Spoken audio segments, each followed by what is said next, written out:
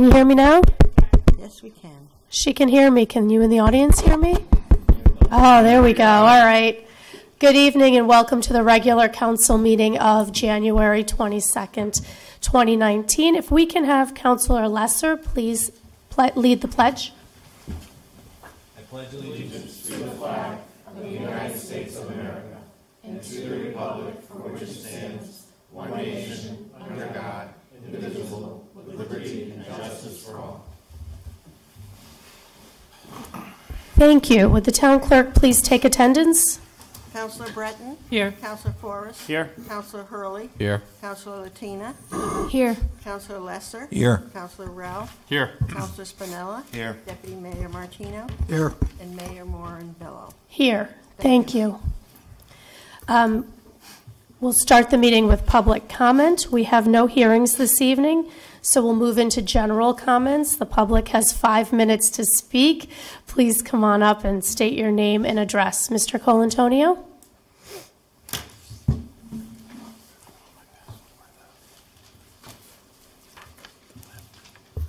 Good evening.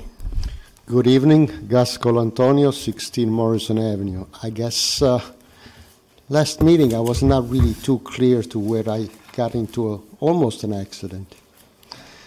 But anyway, I meant to say that coming back from church on Christmas Eve, heading north on Walker Hill Road, right in front of the high school driveway.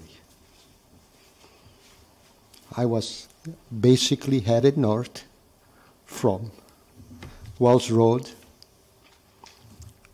turned on north on Walker Hill Road, and in front of the high school driveway, there was a car parked on the north side, on the shoulder. Now, as everybody knows probably, in that location, we do have 3 lanes. One in the northbound, one in the southbound, and the middle lane is a combine to make a left turn on the high school if you're headed basically coming from the south, or taking a left on the street opposite the driveway. And I complained. I said, why? I almost got into an accident. Of course, I'm getting older, so I'm not as alert as I used to be. But in that location now, in the northbound and southbound on both sides, you have 2 signs which says left lane must turn left. 2, no stopping or standing anytime. And 1 sign, again, on each side of the road, no parking school days, 7 a.m. to 5 p.m. And of course, the last no parking between 7 a.m. and 5 p.m., that's the one that I have a question with. What does it mean? Does it mean that any other time I can park there? There is no room. There is no shoulder. You barely have 3 lanes, probably about 10 feet wide each, with no shoulder at all. When you have a sign that says, no parking school days, 7 a.m. and 5 p.m., does that mean that I can park there any other time? I don't think so. I mean, why not have just 1 sign on both sides and says, no parking anytime? There is no room. I don't know who designed it, but I would like to talk probably to the town engineer or whomever. This is crazy. Thank you very much. Thanks, Gus. Mr. Mazzarella, come on up.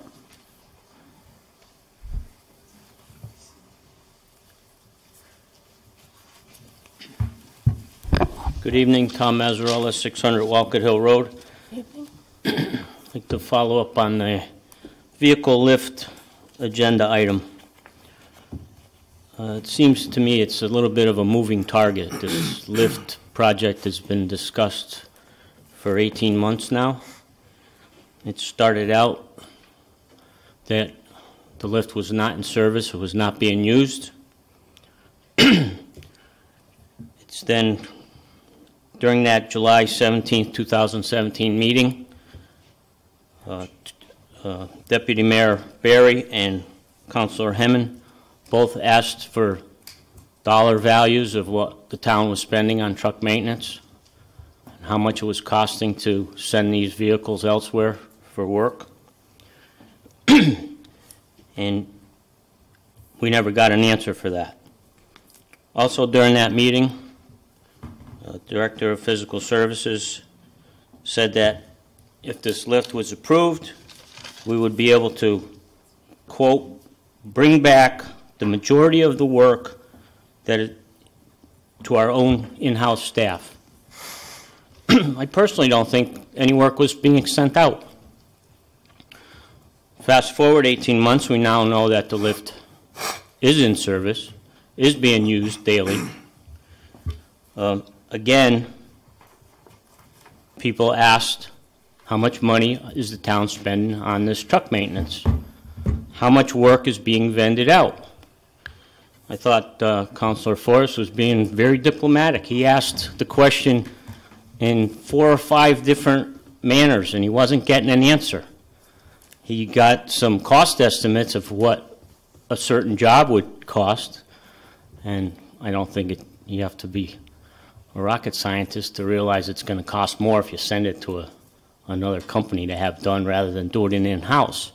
But that's not what we're asking. We're asking how much money is being spent to fix the trucks, and how much money is being spent because the lift can't lift the trucks. I think if you're going to decide on a project of this magnitude, you should be able to evaluate all the data and come to a logical conclusion. I don't know what the number is. Maybe it's $5,000. Maybe it's $100,000. I think it makes a big difference when you're deciding what to do. If we're only sending a few trucks out, and the Assistant Director of Physical Services, he cautioned that we're doing 95% of the work, if not more, in-house now. So we're talking about saving 5%? I don't understand it. It was also discussed about this OSHA inspection, and that these controls for this lift were in the path of the electrical panel. So there's a code that says you have to have 36-inch clear space from an electrical panel. In case the panel fails, nobody's going to get hurt. I believe that this might be grandfathered in, because that's the way the building was built some 50 years ago, I believe. Not sure, but... So I would like to see this report that says, that recommends we buy a new lift. I've never experienced that with OSHA. They're there to provide enforcement of regulations for safety. And if that's a dangerous item and it's not in compliance, then I believe they're going to tell you to make it in compliance. I don't believe they're going to say, you really should buy a new lift. That's not the way they work. So I'm curious to see that report. And I think you all should be interested in seeing it also before you vote on this. I made a suggestion that you could possibly relocate the controls for this lift. And that just fell on deaf ears. I was told that if they were going to attempt that, they would need to do an engineering study to make sure it could be done and how much it was going to cost. And we would have to dig up the floor and on and on. Well, you don't want to do a study to see if you can save some money and move these controls, yet you haven't done a study to see whether it's worth spending $170,000. Oh, by the way, it went up another $10,000 between the workshop meeting and tonight's meeting. Thank you. Thank you, Mr. Mazzarella. Is there anybody else who'd like to speak tonight? Come on up, Mr. Young.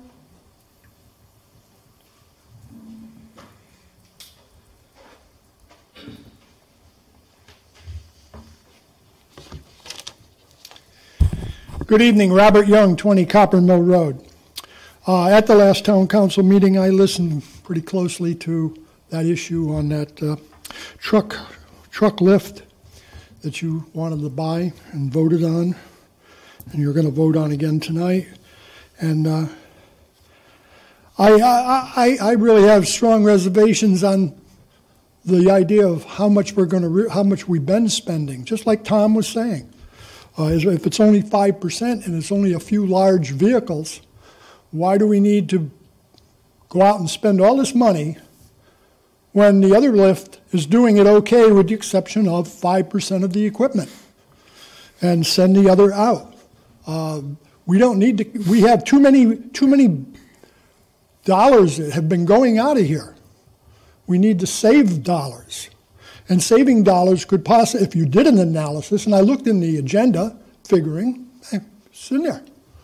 No, it's not in there.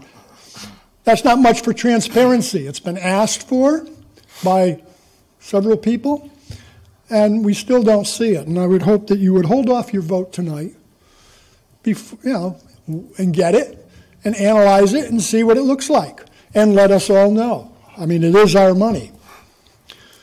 Next, I'm going to go back on to your purchase of the Keisha farm. You're going to buy that farm for $75,000 an acre.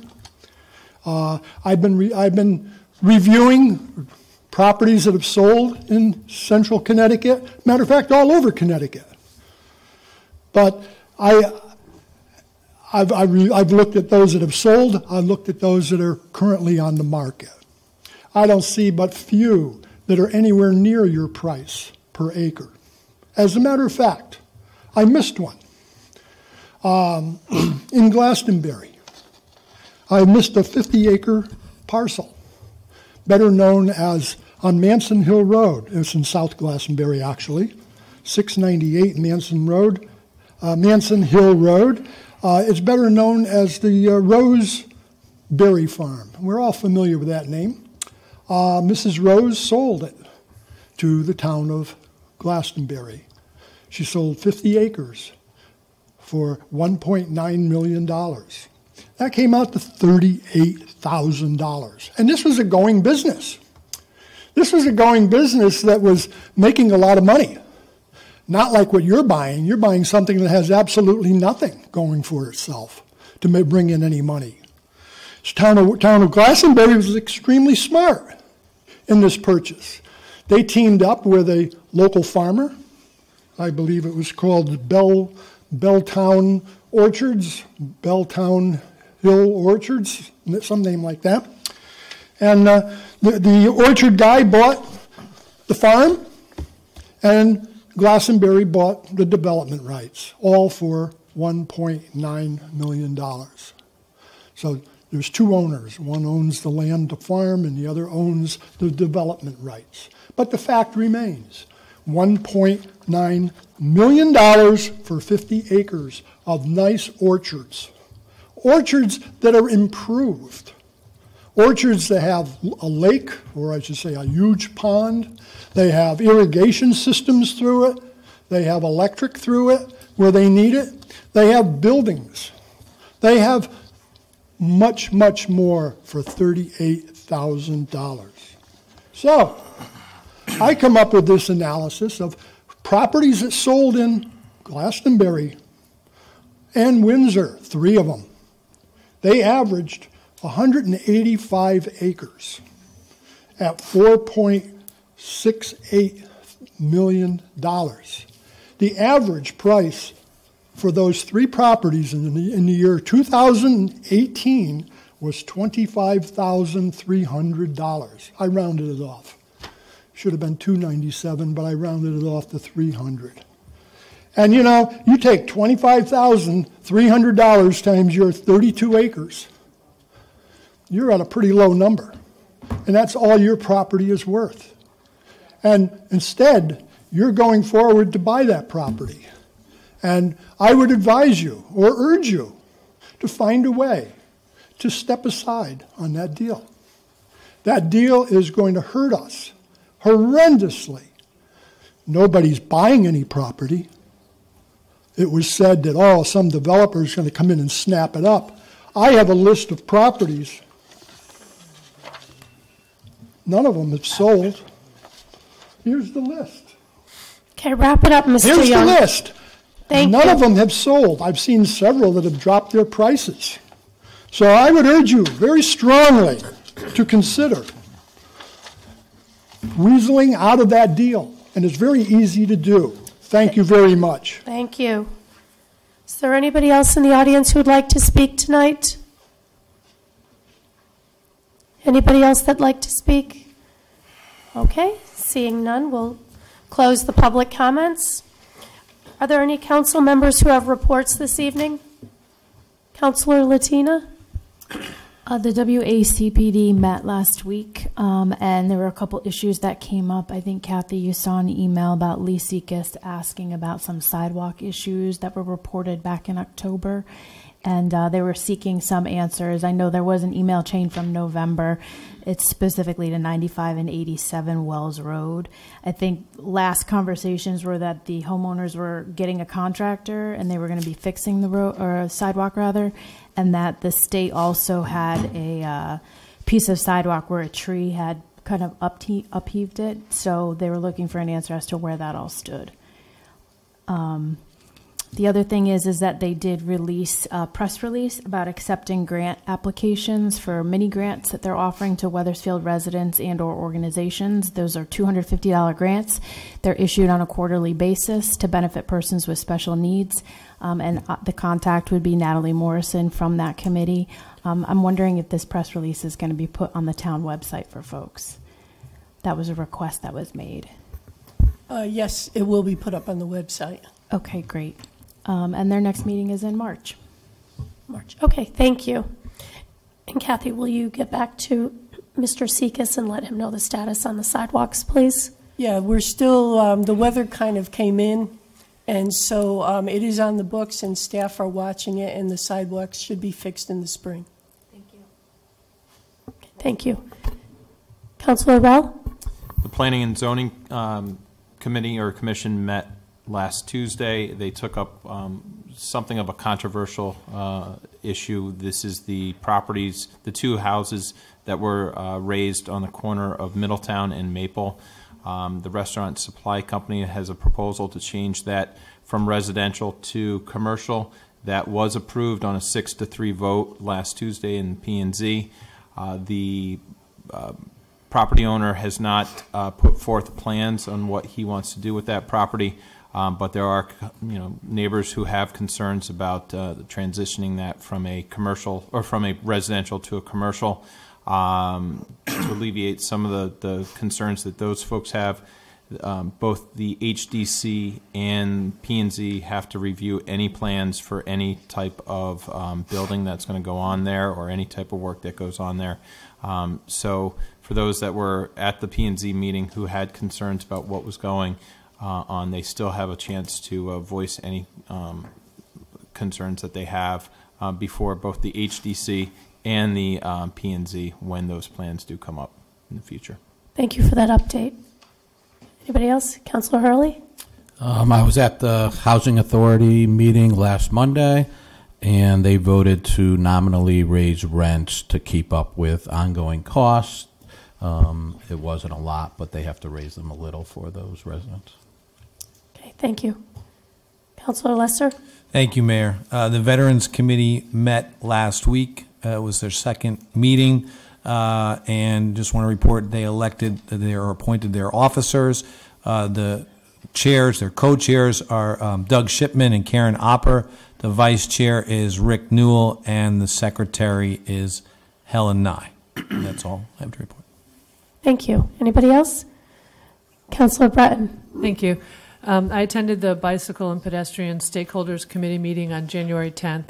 And this group was formulated, they put together a vision to make Wethersfield a bicycle and friendly, pedestrian-friendly community. So they're looking to build a network of safe, convenient, accessible infrastructure that encourages travel, recreation, economic vitality, and a healthy quality of life for all users and all modes of transportation. And so for the last few months, There's been work groups that's looked at conditions, reviewed some of the plans that have already been on the books that weren't implemented. They've gathered feedback from over 600 responses from the online and paper survey. They had a workshop of over 90 people, I think, in attendance. Now they've received grants to improve Walcott Hill, the Highland and Thornton Bush area, Old Wethersfield, and they're still working on others. And so right now they're at the point where they need some help. Interested residents can get involved and help put together the plan. So there's a lot of work that's been done, and now is a really great time to come and participate and be part of helping prepare the completion of that plan. So there's 2 meetings in February 7th and the 28th, 6:30 in the town council chambers. And there's more information on their Facebook page, which is Bike Walk Wethersfield. Thanks. Thank you. Any other reports? Okay. Then we'll head into council comments. Any council members have comments to make? Councilor Hurley. I just want to thank everybody. First of all, this is not a Town of Wethersfield event, but it's supported by the town. I want to thank everybody for coming out and supporting Wethersfield section of the St. Patrick's Day Parade on Saturday night. It was a success. The snow held off for a while. We're honoring Fire Chief Rich Bailey and Rick Gary, and they will be walking in the parade as Wethersfield's honorees. Thank you. Do we have a good spot in the parade this year? We have Section 4. It is a good spot. Hey, 4. All right. I'm glad to hear that. Thank you. And then I saw today that Rushmore introduced a $15 an hour minimum wage, which I think will hurt our small businesses and seasonal workers in town, and I don't think the Wethersfield Town Council should support that. Okay. Thanks for those comments. Any other comments from council? Councilor Forrest. Thank you, Mayor. About 3 or so weeks ago, I was reading the weekly management report, and in there was a discussion about how many of the intersections are going to get upgraded in town and how that funding and engineering studies were in the process, and they were looking for some feedback. And some of the feedback I think I was thinking about was to ensure that while we do engineering studies about those intersections, that we tie in our crime fighting ability and some of the discussions that we've had with the chief of police, wherein many of the cameras are not CCTV, they do not connect to the police department, some of them don't even exist, and that we think about how often and the technology that's used at these intersections in developing its engineering studies for the various intersections that are going to be done. So if we're going to put in hundreds of thousands of dollars, let's be aware that if we have the opportunity to put in CCTV, get into the police department, we have various crime increase that we see going on now that we can, instead of having high-speed chases, we can just follow people on cameras and then eventually catch up with them. And in addition to, if there's car accidents, there's video footage, we can unravel that from the legal standpoint. And in addition to, there's also different technology upgrades where we don't have to start cutting into the pavement anymore, and it can help with traffic flow and that kinds of things. So I think that my thought is, through the mayor to the town manager, that as we start to go through understanding the rebuild of these intersections, that we incorporate all the appropriate technology, and if we are short in some way, that this council be aware of some of the possible upgrades in order to improve those intersections for the long future rather than the short future. Those are my thoughts. Thank you. Okay, thank you. Appreciate that. Any other council comments? Okay, I just have a few announcements. I'd like to thank Physical Services personnel for their hard work this weekend. It was a mess with all the ice, and I appreciate all they did to maintain our town roads and also all of our parking lots. The town hall parking lot is great. I've been in some really bad parking lots in the last 2 days. Another announcement is the taxes. The January taxes are now due. Unico Comedy Fundraiser is this Friday, January 25th at 8 p.m. And then the wine and whiskey tasting event is Friday, February 1st at 6 p.m. These are both fundraisers in town that if you'd like to attend, that would be wonderful. So moving into town manager reports. Town manager, do you have any reports tonight? No reports. Okay, thank you. Town Clerk, do you have any communications this evening? We have been putting our new ordinances in. We sent our ordinances out to be put in our new book for the council, and we have started budget practice in town for the next budget. So we have got all the paperwork now. Very good. Thank you. Okay, moving into council action, there are acceptances of resignations. We do have a resignation, I believe. Do we have a motion? Mayor?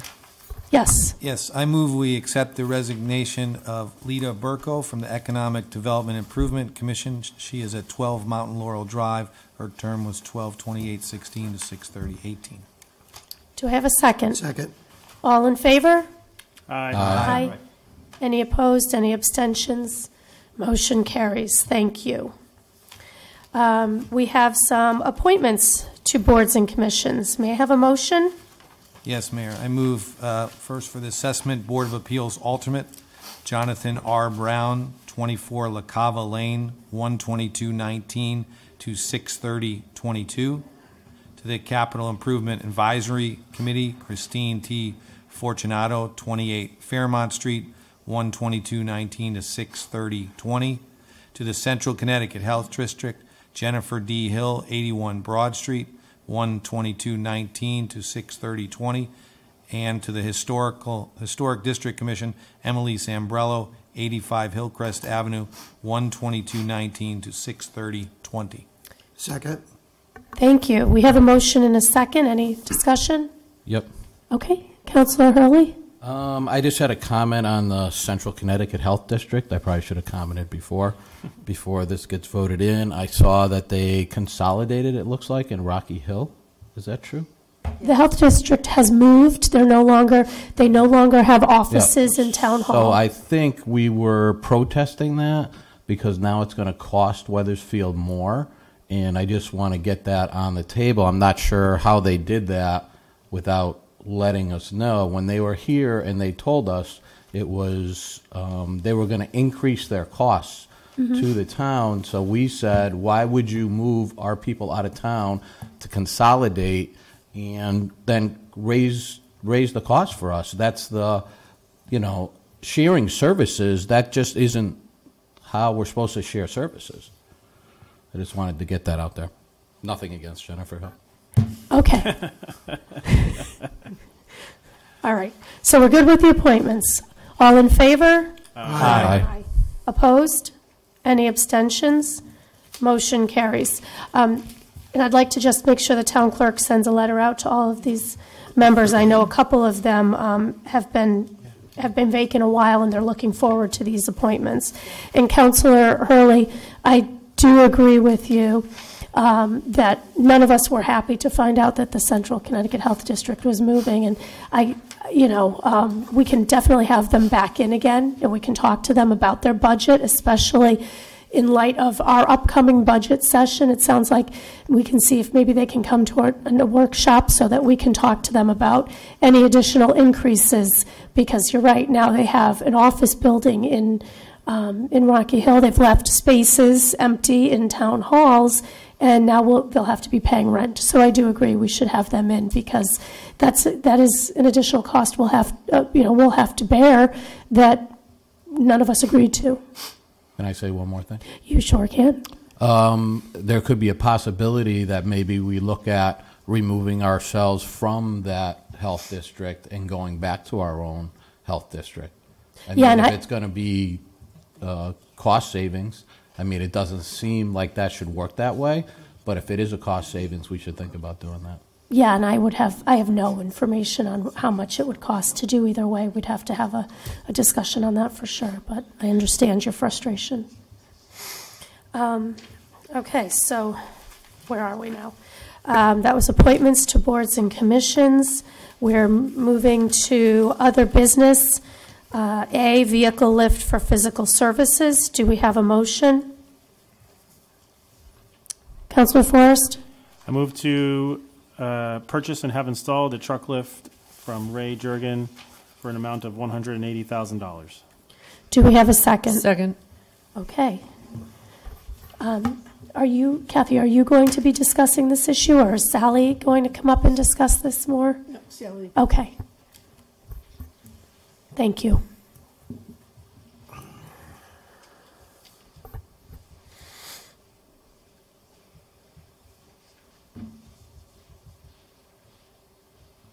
Sally Katz, Director of Physical Services.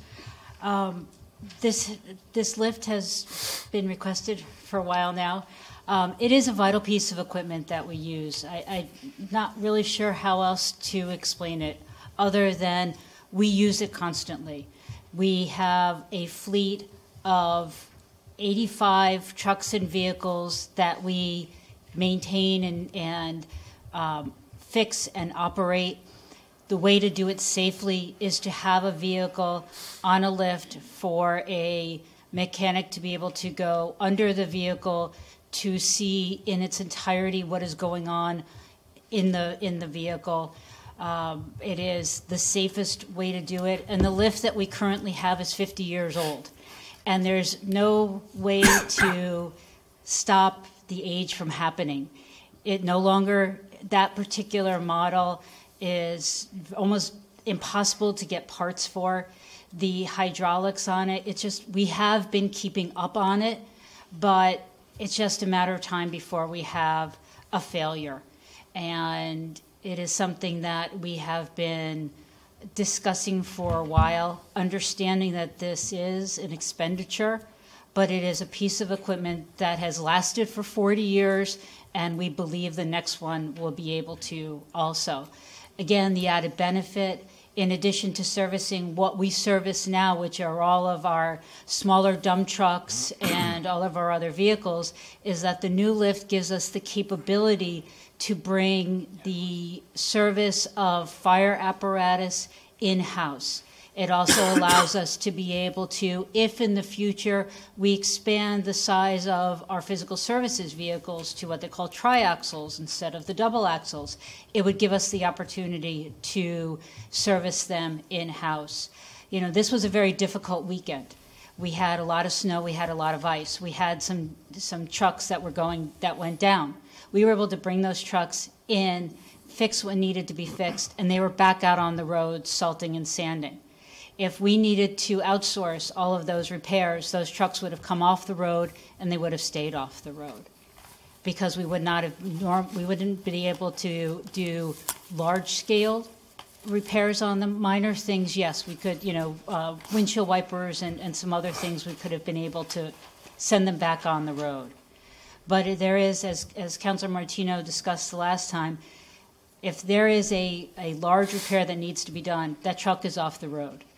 So we are incurring the price and the cost to tow that truck, to then wait for a vehicle maintenance facility to look at it, diagnose it, get parts, fix it, and get it back to us. That wastes time. It will cost us money, because it will cost us more in the mechanics fees that a state-run facility charges. We will be charged the upcharge on all materials and parts instead of doing the work in-house. And that's what we're here for. We're here to provide that service in-house to benefit the community and to keep our trucks on the road, to keep our people working, to do the work which benefits the community. And this lift allows us to do that. I understand that there are people who have opposing viewpoints on it. All I can tell you is that this is not a frivolous purchase. This is a vital piece of equipment that we need in order to do our work. Okay. Council members, do you have questions? Councilor Latina? Sally, thank you for that explanation. I did just want to follow up on a couple things. The $180,000, is that all in, like that's installation, that's Yes. the lift itself? And it is for the removal of the old lift and the installation of the new one. It's also the installation of the new controls. And so it's, yes, that is an all-in, it is an all-in price. So nothing after that? No. We're just out and out purchasing it and putting it in? Yes. And this 180 that was approved in last year's budget, can that be used for anything else? At this At this point, it was approved for that particular project in actually last year's, the 17, 18. 17-18, sorry, budget. So it was earmarked for that, I believe, through the CIP committee, the CIAC, excuse me. And so it was earmarked for that project. So if it's not used on this particular piece of equipment, it would just go back into the CIP pool?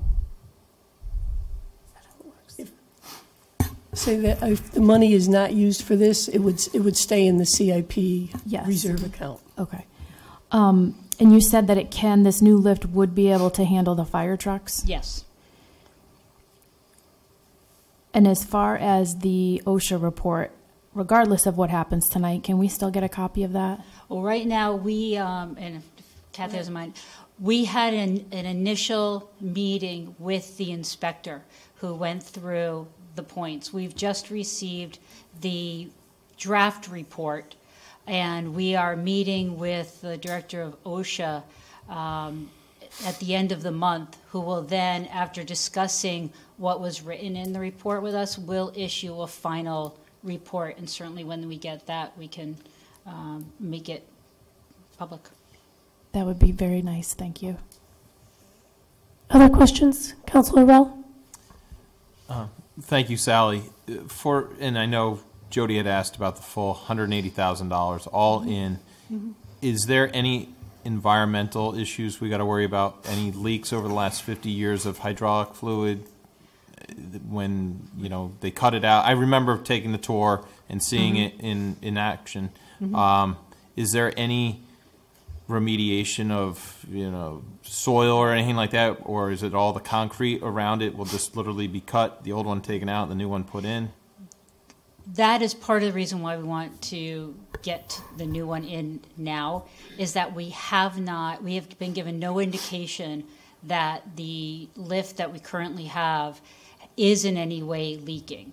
The current lift does not have any containment, so if it was leaking, then we would have an issue. By all accounts, by the levels of fluid in it, we are not seeing that. I spoke with Derek Greger, our engineer, and said, what do you think? He said, basically, as they are taking it out, we can bring in one of our environmental engineers to observe what's going on. And if there was ever a question, we could do soil samples. But at this point, we've been given no indication that we have a leak or that we've had any type of a leak in it. But without having the containment, that's part of the reason why we want to get it out of there. 50 years old and no containment is to me and to my staff a risk. Okay. And then thank you for all the emails, the correspondence back and forth. You've answered a couple of the questions on those emails, but it's not privy to the public, a lot of those answers. If you can help us explain how many times have we had to, in a year, send, be it a fire truck or a physical services truck, off campus to another vendor to have service, be it either a tow or if it can be driven there, serviced, and driven back? Part of the discussion is we have made, and I don't have a specific number for you right now, in part because what we have tried to do is do the work in-house, even though we know that it has taken longer to do and it has increased the inefficiency of doing it. For example, in the fire trucks, we have performed work from underneath the trucks, which then took potentially a few days instead of a few hours to do, because sending a truck out is so expensive, we haven't wanted to do it. And so I've taken people off the line from working on preventative maintenance and other things to work on the trucks, on our newer dump trucks or something like that, so that we didn't have to send it out. So this would limit the disruption of service that is currently provided by staff doing their normal routine. Absolutely. Right. And it will also, as I said, increase the efficiency in that we will be maintaining our vehicles. I think better than we do now, and we actually utilize our vehicles for quite a long period of time. You know, our average dump truck we keep in the rotation for more than 10 years because of the fact that we are constantly making sure that they are roadworthy and that they are being cleaned and oiled and maintained. And it's sometimes to our detriment because we do take longer so that we keep the work in-house and that we're not sending it out because we know what that costs. You know, as I said, as far as the tows, a tow is $400 at a minimum for a truck that size. So, you know, I know you were asking very specifically how many times have we done it. We've actually tried not to do it, potentially to our own detriment because we didn't want to make an issue of it. We just kept it in-house, used more time, and did the best that we could. You mentioned triaxles going in the future. Maybe. Okay. Well, my fiscal radar just... I know. Aside from the fact that that's going to cost money, I mean, what are towns going that route? I mean, what's the advantage of having a triaxle versus you know, what we currently have in service? Well, at least for the dump trucks. Right. Again, and that's not something we're advocating for right now. Our winters are getting worse. The snow activities, the amount of snow that we are getting, amount of the ice that we're getting is just coming faster and faster and in more frequently. So again, it gives us the opportunity to be able to do the work faster. We are not making that ask now. It's something we want to investigate potentially in the future, looking to see if it would be smart, because we have in the past used contracted trucks when we've had to, a triaxle. But again, it's been on a very limited basis. And I put it out there just as an example of the fact that this lift gives us, if we choose to do so, the opportunity to expand or change the fleet because of the fact of its pound rating. Okay. It doesn't mean that we're going to, and it doesn't mean that we're going to ask for it. But if we made that decision to, we would have the opportunity because the lift would be able to sustain a higher weight. Okay, and then I just got one final question, and thank you very much for answering these. Surrounding towns, Newington, Rocky Hill, Cromwell. Yes. I would have supposed that Hartford probably has a lift like this. Yeah. But what about the other towns? Every single town has multiple lifts. And again, you brought up Newington. Newington had a lift that was the same as ours and actually was newer than ours, and they had a leak, and they had an environmental problem. And it cost them quite a lot of money to remediate and then work towards buying a new one. We don't want that to happen here. So this we don't want to use it till it breaks, right? And then we either have a truck up in the middle of the air or an environmental issue. And this isn't something that we could have other towns do a shared services with us. No. You know, they all have this lift, so it's not like we can go to Newington and say, "Hey, you've got a problem with one of your triaxles. We have a lift for you."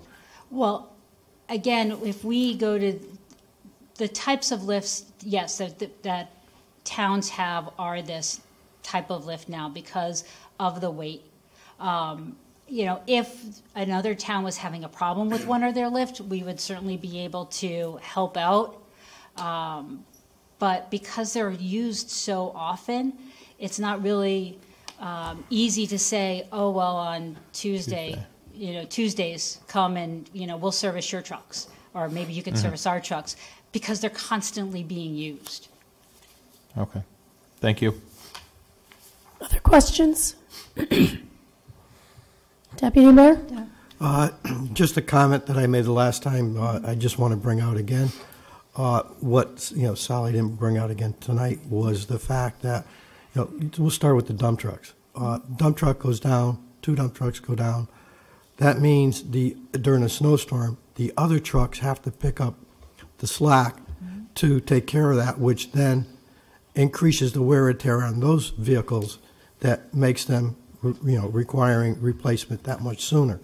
If too many trucks go down, then they're at the point they have to turn around and call and bring in outside contractors to help them to fix those machines. So there's variable costs that aren't being brought out here because she can't what if it. Right. So those aren't in there. On the fire trucks, similar thing. If a fire truck is in there that is a specialty truck, as an example, that's needed for a certain kind of thing, and while it's there and they're trying to work on it and it's taking longer, a fire hits that needs that, it's going to take longer to get that fire out because it's going to have to call from mutual aid from somewhere else to bring it in, which is going to increase the damage on that house or building that's on fire. So, there's variable costs that she can't bring out that have to be taken into consideration when we vote on this. Thank you. Anybody else? Thank you. Okay, I too have a, go ahead. Sorry. No, that's okay. Go ahead. The same question. How long will it take to install? So how long will you be offline? With that, we would put in the order, now, and it would it would probably be out for at least a week. So in our calculation, that would be extra costs if we do have to send stuff out. Again, we would work, we have a smaller lift, and we would work to, depending on the time of the year, potentially send something out, or again, we would work on it while it's on the ground for whatever time it takes us to do it. Does the new lift require like an electrical upgrade, and is that in this cost? The controls package is in this cost. Yes. What it does, it will relocate where we have the electrical service for it, and it will relocate. The controls right now for the lift are on the ground, very close to where the lift is. The new controls are literally with joysticks, and so the operator can stand quite a distance away and operate the lift up and down. So it will take a little bit more wiring. However, we do have the capacity to do that without going through the floor or going through any of the concrete. Thank you. Councilor Lesser, did you have something to add? Yeah, thank you, Mayor. Just following up on Jody's question. So if it's going to be out for a week in a transition, if this passes, is it prudent to wait till after winter in terms of the capacity now? And would your timing be to do it in the spring, perhaps? Yes, our timing would be to do it if we can early March. March, April, it does still snow, or at least the last 2 years it snowed until April. But we would do it in the spring as we transition into our spring activities, which utilizes the dump trucks less. That when we are in the springtime, we're using more for hauling, for cleaning, for park maintenance, doing that kind of stuff versus, the snow and ice removal. But yes, get us past the brunt of the winter. Got it. Thank you. Thank you. Any other comments or questions? I'd just like to add that this purchase is really an attempt at being proactive instead of reactive. Correct. That the lift is currently in operation, not for the entire fleet, but for part of the fleet. You are able to use it now, but you're attempting to replace it before it breaks so that we don't get into a pattern of where we will have to send vehicles out. So you're trying to keep it from happening. And I do see that there's a safety component to our mechanics and potentially to the environment if there were any kind of leak. I also think it's important to note that we will be bringing all of our fleet in-house once we get this, and it'll improve our efficiency. So I am in favor of this purchase tonight. I think we've had it on the table for over a year and a half, and the only thing it's done is raise the price by $15,000. So I think it's prudent that we do purchase this now. It's a needed piece of equipment. We're doing it before we have a true problem, and hopefully we'll get it in before we have another price increase to the equipment. So if there are no other comments or questions, I'll call for a vote. Okay, seeing none, all in favor? Aye. Opposed? Opposed. Abstentions? Motion carries. Thank you. Thank you very much. Appreciate all your time and your responsiveness to all of our questions and to the questions of the public. Thank you. Thank you. Dolores, did you get that vote? Okay, thank you very much. Next, we have Park and Recreation fee increase for town pools. Do we have a motion? Yes. Move to approve the proposed fee changes for town pools on the Parks and Recreation report dated December 20th, 2018. Do we have a second? Second. Okay. Kathy? This is something you're quite knowledgeable about. Yeah, I can definitely talk about the pool fees. Every year we look at our pool fees, we look at area towns, and we look to determine whether or not it's time to increase them. We're at that point now where we haven't increased them in 10 years, and we're looking to do a minimal increase, and also it will stay current with what the other area towns are doing, but it's minimal to our residents. And what we're looking at is with our pool passes, we currently do a indoor pool pass and an outdoor pool pass, separate pool passes. And we've had requests from residents to look at a year-round pool pass. So we actually are proposing that tonight as part of it. And with that proposal, there would be a discount if you bought your pool pass before Memorial Day, because the rush happens right around when we open the pools. And sometimes there's usually a line out the door to buy the pool pass. So we're trying to encourage people, if they're going to buy the pass, to consider the year-round pass and look at possibly purchasing it before the Memorial Day weekend. So we've got a couple of things in this proposal. So there's the year-round pass, and we're only looking to increase the individual pass $5 and the family pass $10 if you buy it for one season or the other season. And then if you were to buy the year-round pass, we're not looking to increase that too much. We're just looking to make enough revenue so that we stay current with the revenue we're bringing in, and also giving families and individuals a break if they were to buy the year-round pass. So that's part one of the swimming for the pool passes. And then we're just looking to raise the daily admission a little bit with both children and adults. And we did have a resident did email today to say you didn't think about senior citizens because other towns do that also. So what I'm going to propose to do is to go back to the park board. We didn't think about the senior citizen population because we haven't had that in our fee structure. So we're going to go back, look at what area towns are doing, talk in the park board, and then we may possibly be coming back to council with a recommendation on that piece. But I don't have that ready for tonight. So that's kind of where we are. And the individual pool pass, we're only looking to increase for children, go from $1 to $2, and from adults from $3 to $4. And then as a non-resident, you can come and visit our pools as a guest of a resident. And we're looking to raise the daily admission for a child as a non-resident from $1 to $3, and a non-resident adult from $3 to $5. Thank you, Kathy. Are there any questions for Kathy? Councilor Rell? Oh, sorry. Just a couple concerns. Are we doing this just to keep up with what other towns are doing near us? Because are we losing families or individuals to other towns to swim? Is that ever the case? Or, I mean, I hate to say we're simply raising our rates because Newington is at 65 and we're only at 55. What's the rationale? What is the rationale behind raising, a family rate or individual rate? Like, what is driving the cost to? Well, one of the things we look at is maintaining the revenue that we do bring in for the swimming program. So that's a piece of it, to make sure we continue to maintain that. We don't usually lose residents to other towns. We just like to look at what other towns are doing, just to make sure that we're not A, overcharging, or B, undercharging for what those rates might be. Okay.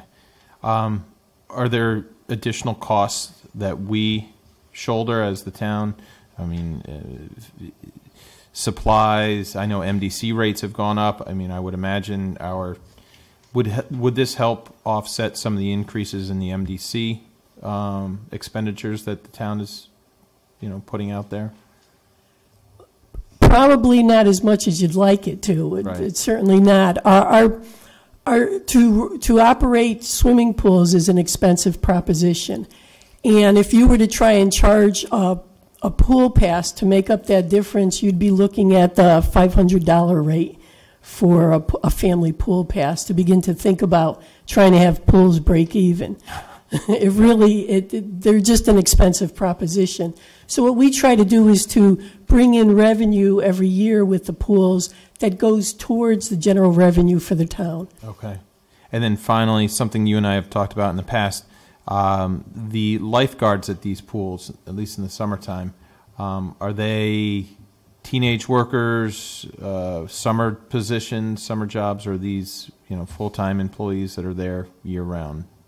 They're either summer jobs or indoor season jobs, but they're not full-time, they're part-time. They're generally teenagers. Well, I would say minimum age that we would hire would be 16. Okay. And because of all the certification that they receive, we generally need to pay them more than the minimum wage just because of their training that's involved in this job. But if the minimum wage did go up from $10.10 currently to $15 an hour, do we pay them right now more than $15 an hour, or do we pay them less than $15 an hour? We pay them less than $15 an hour. So we may be looking at this in the future. If minimum wage goes up to $15 an hour, to be able to recoup some of the costs that it costs the town in salary, we would have to revisit this possible increase in the future. That is correct, yes. Okay. Thank you. Councilor Hurley.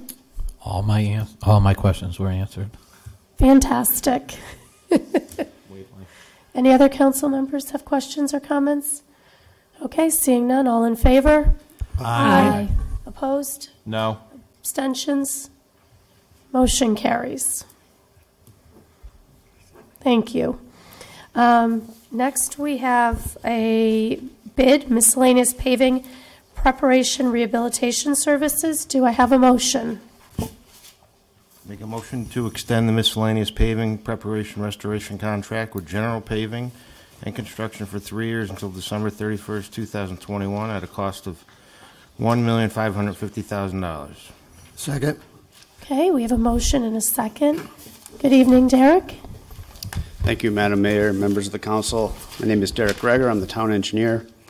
I'm here again tonight to talk to you about extension of our contract, the miscellaneous pavement preparation restoration contract. As you're aware, General Paving has been our contractor under this particular contract since 2005. The last solicitation we had for it was in 2014. They were the only bidder at the time. Their initial contract that started in 2014 expired June of 2017.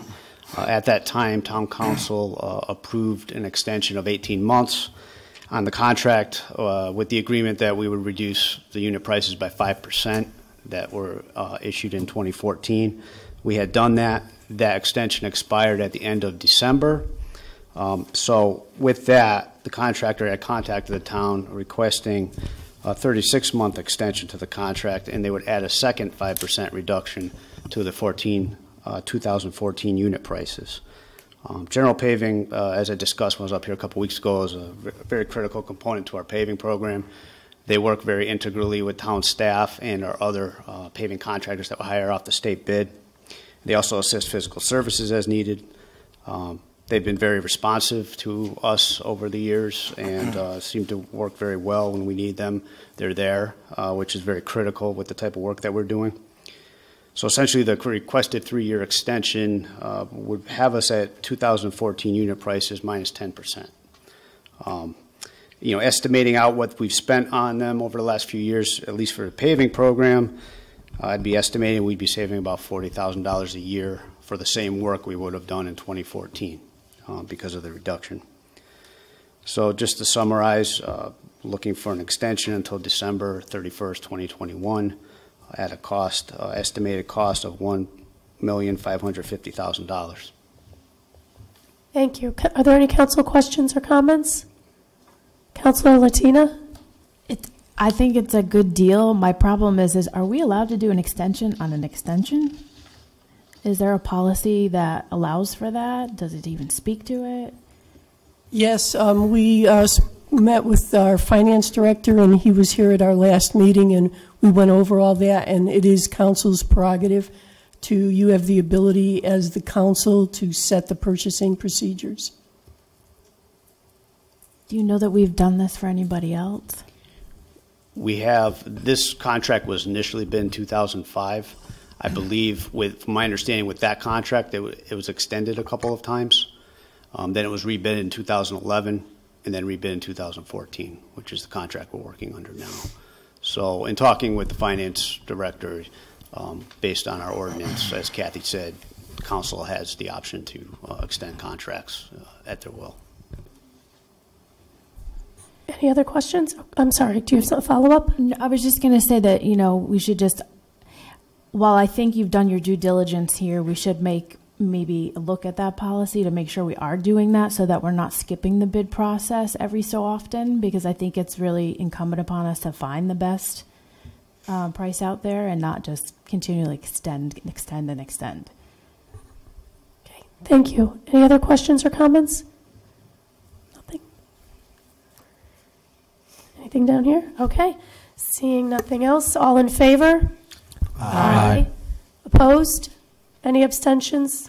Okay, motion carries. Thank you. Thank you. Let's see. Next, we have an ordinance for introduction, the resolution of support for MDC's integrated plan approach long-term control plan. So we will take that up. Kathy, are we taking that up at the second meeting in February, or will that be acted on at the first meeting in February? You can act on it at the first meeting in February. Okay. Thank you for that clarification. Can I ask a question? Sure. I don't think that answered the question. Are we or are we not? Because that would depend on how much, we kind of review this and ask questions about it. So while we're going to the next meeting. So if it's at the next meeting, we would ask more questions. If it's a month out, we can ask our questions a little slower. So I think we need to know what the process is going to be for these. I had anticipated that you would vote on it at the next meeting, and we can certainly have whatever information you need available at that time. Okay. Well, I'll send some questions in. Okay. And is this time sensitive to the MDC? Yes. Are they providing an update as well, or are we just going with what they've submitted to us? Talk into the microphone. I asked, are they providing an update that evening or in February, or are we just going with what they've submitted and asking questions there? Will there be someone from MDC at the meeting? If I certainly could request that someone come. They did come back in the fall to go over all this, but certainly I could ask them to have someone here. I believe they thought we would be acting on this after that presentation in the fall, and it somehow did not make it into the process. So this is a little bit of an afterthought that we're doing it now. How many other towns have already voted on it? I believe 5 have already voted on it. Okay. In favor? Yes. We're required to vote on this? That's what I asked. I also asked what happens if we don't approve it, what happens if we vote no? Because I don't think we have a say. They're going to increase the prices no matter. Exactly. And this is for their long-term project, whether they alter the way they do it. Is that correct? That's correct. They're looking at doing a long-term plan that is changes how the towns have to pay the fees over the years.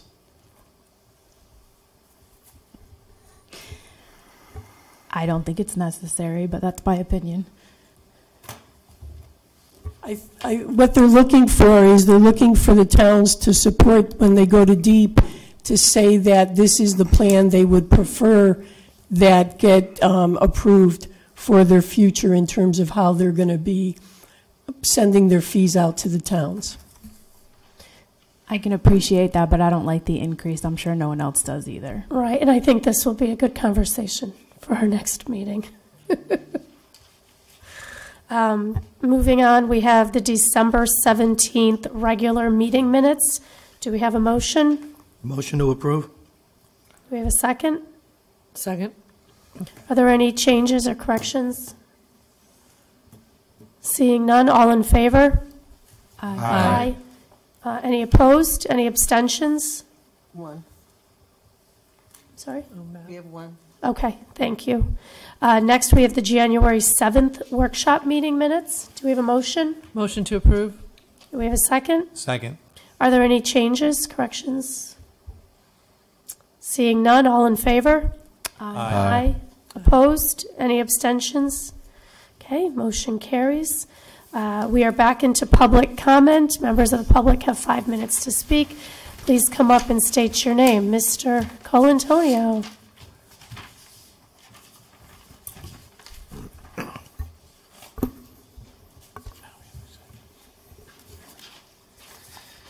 Good evening again. Gus Colantonio, 16 Morrison Avenue. I must say that basically what I heard tonight regarding increasing the fees to go to the swimming pool says, come on, huh? And I don't swim. Talk louder. Oh, I don't swim. But just to increase, what do we offer in Wethersfield? We look around like, basically Rocky Hill and Newington, and it says, well, they're doing the same thing. But as I read it someplace, the mill rate in Wethersfield is much higher than in Rocky Hill and Newington. Do we really have to charge? For the people that live in Wethersfield, I think it should be free. Come on. This is like, nickel and dime us people living in Wethersfield. Everybody's leaving. There are a lot of houses for sale. The more tax we give them, the more of it an incentive for them to live this town. I guess, the minimum wage, $15 an hour, and I'm a foreigner. I always work for minimum wages probably, but anyway, I think it's a bad idea. In other words, if I want to open up a little bicycle shop repair and I want to hire a couple students, give them something to do, the town is going to tell me, says, either you pay them $15 an hour or you cannot have it.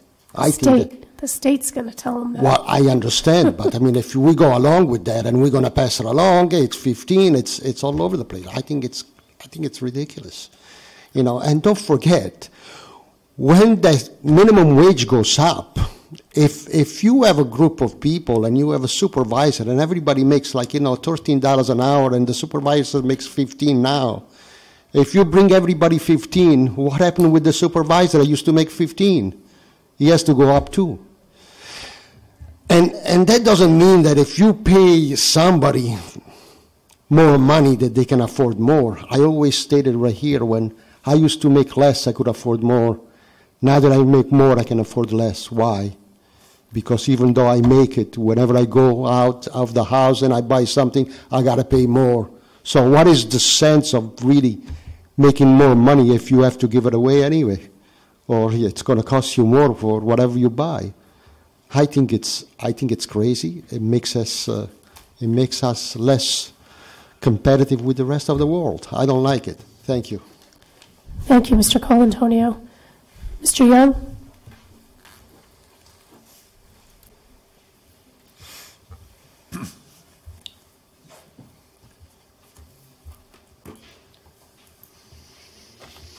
Robert Young, 20 Copper Mill Road. Regarding your vehicle lift, I don't believe you needed that. I also believe that Sally should have given us the information that was asked for. She said that she wants to expand or change the fleet. This new lift would come into play. I don't know. She talks about providing employment for her people, keeping them busy. Maybe they're not busy. Maybe they can get along with a few extra less ones down there. especially since you've spent so much money on equipment. I mean, you look around, every truck, brand new, or pretty darn new. Now she's talking about if we get triaxles. I think we have a couple of them already, don't we? And we at least have a triaxle on our fire engines. So, I don't know, folks. You just keep burying us, and you don't care. Same thing with the $15 per hour wage. You know, the young people, yeah, they like to make $15 an hour. But on the other hand, can we afford that? As a town, then you're going to build that into the base and increase the tax even more on the rest of us. Not only that, I mean, you have a number of different kinds of young people you hire in town. It's not just the ones at the swimming pool. You got them at the indoor pool. You have them all. You have them at the football games. You're going to be paying them $15 an hour? I don't get it, folks. Usually, education helps you get your rate, and I don't know why we're not putting education ahead of instead of just they should get it. Earlier, I was talking about the Rose Farm, the Roseberry Farm, and how it's sold for $1.9 million, 50 acres. I just wanted to drop off this article to the town clerk so she can put it in the record. One of the council members said he was concerned that the town hit the right price and not overpay for it. That's what he was talking about, one of the purchases. He was talking about the Rose Farm. And then he goes on to talk about the New England Patriots as an example. And he said one of the reasons they are so extremely successful is that they have not overpaid their players. As we think about the price of land, I'm worried about the precedent it can end up setting. Something to think about. And then he goes on to talk about that they have an independent auditor who looks at the comparables and then comes up with a figure. And that's the way they've been doing it for 25 years. Maybe that means why they've been so successful and how it's been so embraced over there in Glastonbury. Where here, it's just jammed down our throats. Here you go, Dolores. You can have these to put into the record. I can't put them in the record, I'm sorry. You can't? No. Oh, I'll send it out on the email then, all over the world then. That's fine, no problem. It'll go. Next, I did speak about the 3 different properties that sold in central Connecticut. That was Windsor, Glastonbury, and South Glastonbury, as comparables to the Keisha farm. And as I said, the average was $25,300 times your 32 acres. That's $810,000 based on comparables of 2018. That's all you should be paying in that neighborhood. 2.4, I want to see you justify that, ladies and gentlemen. I want to see that appraisal that you refuse to put up on your website and refuse to send to me, because I want to see that, and I want to see how your appraiser came up with $2.4 million after looking at all of these properties that are down in the dumps, and you're going to pay Gold Coast price for that property up on the hill. Let me say, down in East Hartford, there was a property that's for sale.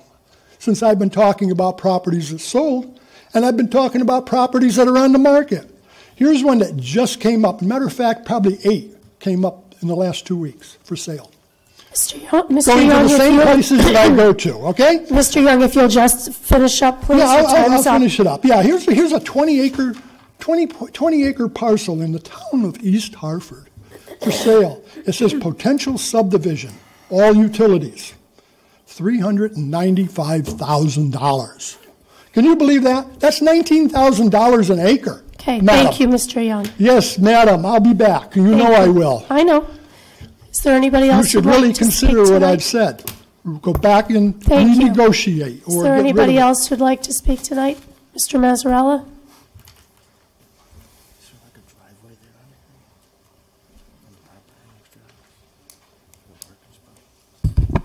Tom Mazzarella, 600 Walcott Hill Road. I'm disappointed. I knew the lift would pass, but I'm disappointed in how it passed. Numerous people asked for dollar figures on what it cost to maintain these trucks that we may or may not have the ability to lift. And it was asked in 2017 by myself and 2 other members of the town council. And Ms. Katz said she didn't have those numbers that night, but she would get those. To my knowledge, those numbers never got presented, at least not to the public. Again, I asked for them at the workshop meeting. Mr. Forrest asked for them at the workshop meeting. Nobody got the numbers. Or you're not telling the public. I'm not privy to it, but if the number exists, why don't we hear it? And I don't think that's the way to do business. I think the town ought to be able to have an accounting system in place for maintenance of what it costs to run that garage down there. That's essentially what it is. It's a garage. And they maintain a lot of different pieces of equipment. And I would think in this day and age of software and computers, it wouldn't be too much to ask to track the maintenance costs on each and every piece of equipment. Heavy equipment. Okay, we don't care about a weed whacker or a lawnmower, okay? But when you have an expensive piece of machinery like a fire apparatus that's $600,000, I want to see a piece of paper that tells you every maintenance activity that was performed on that truck, every time it broke down, how much it cost, how many man-hours of labor were expended maintaining that truck, and all the parts that got purchased for that truck. And those systems exist. Fleet maintenance has that kind of software. It's not a big ask. I would have rather seen you spend $25,000 on a software upgrade, or maybe a supervisor for the garage that can run that in an orderly fashion so that you know what you're spending. How are we supposed to run the town in a cost-effective manner if we don't even know what our costs are? We couldn't even learn how many trucks went out to be repaired. Was it 1, 10, 50? Don't know. All we got was an example of what it might cost to replace a pump. We don't even know what kind of pump it was. And there was a lot of false information that was being spread around. It is no more dangerous working under the truck if it's supported on a proper jack stand with a proper jack, OSHA approved, than it is if a person's standing under an OSHA approved lift. It's not a safety issue, okay? If you talk to different people in the business, there are a lot of mechanics and a lot of truck shops that prefer not to work on the lift on a heavy truck. It's just as easy to work under the truck.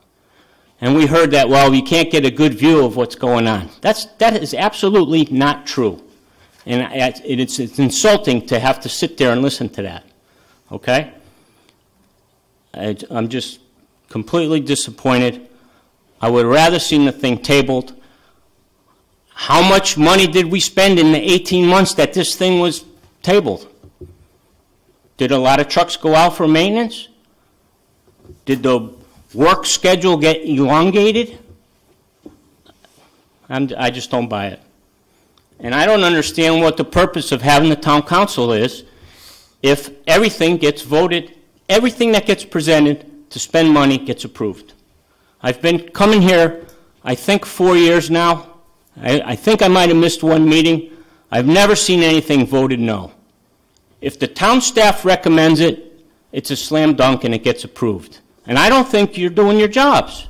You should be evaluating all the information, getting all the information, vetting it out if you have to. And I realize you might not have as much free time as I have, But that's part of the job. And you signed up for the job. So, again, I would hope in future things you do a little bit more homework, get all the answers that you ask or that the public asks. I tried to go about it diplomatically. I sent some emails. That didn't work. I'll have to come up with something else. Thank you. Thank you, Mr. Mazzarella. Anybody else in the public? Okay. May I have a motion to go into executive session? I move we go into executive session. Okay. Second, all in favor? Yes. Aye. Any opposed? Any abstentions? Motion carries. Thank you. Have a good night.